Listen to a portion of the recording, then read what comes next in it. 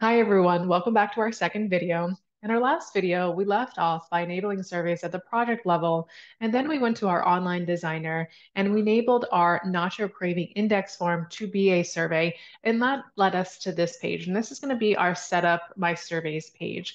And this is where you can play with the design and customization of the survey itself. So I do want to go over some of the features on this page. So the first thing that we see is the survey status. So by default, it is active. But say your survey has closed and you need to take it offline, you can go ahead and do that here and choose offline, and then you can add an offline message if you need to. Next, we have the basic survey options. We have our survey title, and this is going to be the title that is displayed at the top of the web page for the survey, as well as some survey instructions. So by default, it says, please complete the survey below. Thank you. These default survey instructions are not terribly informative or really engaging, so it's helpful to think about the information that you want to provide to your participants about the survey itself. So things like how long the survey will take to complete, as well as how the data will be used. So it's a really great way to, establish transparency with your participants. So if your project is under IRB, the IRB will need to approve the language for the survey instructions. So we do have some survey design options. The first one is going to be the width of survey on the page, and this is going to be the real estate that the survey takes up on the page. And by default, we have that fixed width, which will give you a little bit of space on the left and right of the survey when it displays. We also have an option for logo, so you can certainly add the institutional logo or a project logo if you have one. We also have enhanced radio buttons versus standard buttons. So the enhanced buttons here, we can see they're a little bit larger and they highlight when we scroll over them. Or we can use the standard buttons, which are a little bit smaller, so those kind of traditional check marks and bubbles for those radio buttons. So I think it's helpful to use the enhanced, which will give you a little bit more space, especially for folks that are filling these out on mobile devices or may have, dexterity issues. It gives you a little bit more room to select those answers. You can also change the size of the survey text as well as the font and the theme. So you can certainly customize all of this and play with the colors. So we do have a specific hex for that very purple that is used for NYU Lingo and Health, and that will be found in the brand section of Inside Health. So you can certainly play with the colors of the institution and brand that survey as much as you like. There are also some default survey themes. This is going to be the default one, but we have some other ones as well. Just be a little careful. Some of these can be bright and maybe even a little jarring. So, use some good design choices when it comes to playing around with the look and feel of the survey itself. So I do like the default. I think it looks nice. So go ahead and use that one for today. We also have some customizations. So we have auto numbering. So this will just number based on the sequential numbers of the form, or you can add custom numbers. You can also paginate. So in the online designer, you can add section headers to your forms, and the survey settings will use those headers to paginate the form itself. And this is really helpful because you can choose multiple pages based on those section headers, which is helpful if you have a particularly long survey that kind of will cut down on things like survey fatigue. You also have an option to allow participants to download PDFs, as well as some other ones here. I won't read them all, but it is very helpful to go through these things when you're setting up your survey. A few things I do want to point out is that we do have a text-to-speech functionality, which allows text on the survey page to be read out loud. You can turn that on if you need to. And just want to mention that this does go to the IBM Watson text-to-speech API service. And then moving right along, we have the survey access section right here. You can set a response limit.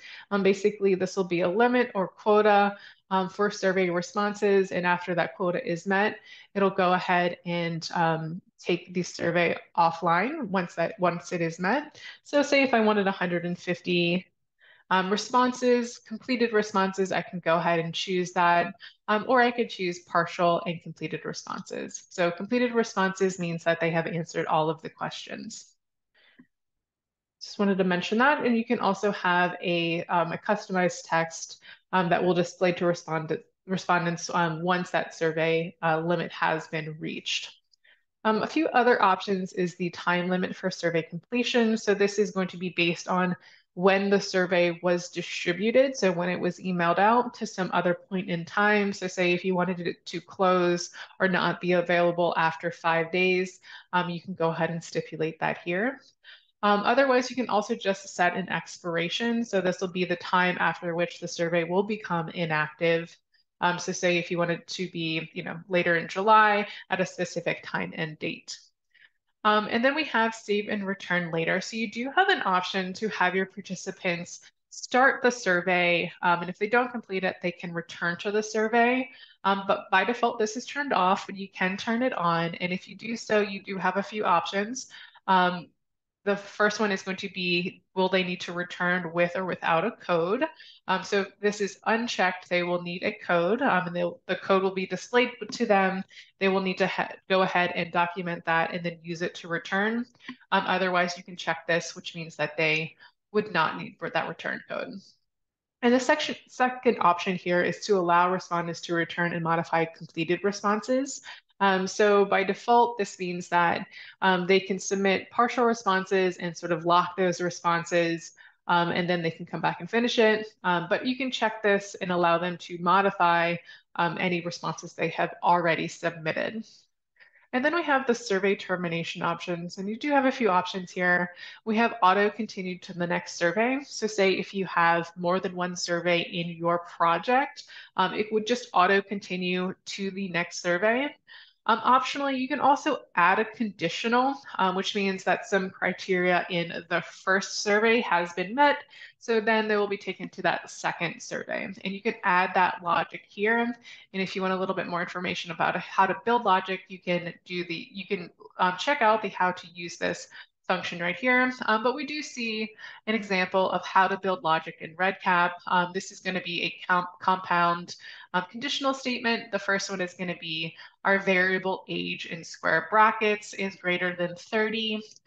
And so it means both of these need to be met for it to meet that conditional. And then our second one is going to be sex equals 1. So within REDCap, we do have those raw values saved. So say there's 3 options for sex. We have male, female, and non-binary, and 1 relates to female. You can say that this logic means that we're looking for females over the age of 30, and that's going to be our conditional that we would add to this box. And if that condition is met, our participants would see that second survey. In addition, you can also have them redirect to a specific URL. So this could be a project page for your study or your institutional page, what have you. It would automatically redirect them to that web page. And lastly, we have survey completion text. So this is going to be the follow-up or the thank you for completing the survey. By default, as mentioned, the default is not particularly informative or engaging. It just says thank you for taking the survey. Have a nice day. You can certainly spend a little time and write some follow-up message here. As mentioned, if your study is under IRB, the language for the completed text will also need to be approved by the IRB. Next, we have options related to stop action, options related to survey stop actions. So within that online designer, you do have an option to add something called a stop action. And basically this will trigger the survey to end. So say if someone says no to being, to saying that they want to be involved with this study, you can execute a stop action, or say if you have date of birth and you don't want anyone under the age of 18, you can add a stop action. So here, if you have a stop action in your survey, you have a few options. You can say save all survey responses regardless of a stop action being triggered, and that's the default.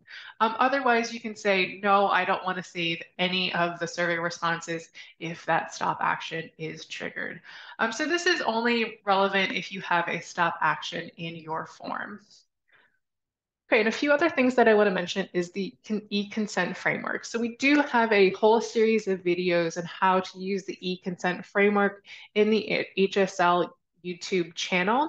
So definitely make sure to check them out. But I want to mention that you can use the survey settings to set up e-consent, and that basically means that you can take your consent paperwork, change it into a file, activate surveys, and then map certain fields to the e-consent framework, including things like first name, last name, and signature. So as I mentioned, we do have a whole series on e-consent framework. So if you want to use REDCap for your consenting process, I highly recommend you check those out. And lastly, we have send confirmation email. So by default, this is set to no. But if you want to email the respondents when they complete the survey, you can go ahead and select yes. So now I'm going to go ahead and save my changes. And I'm going to stop the video here. And in our next video, I will go over how to distribute the survey itself.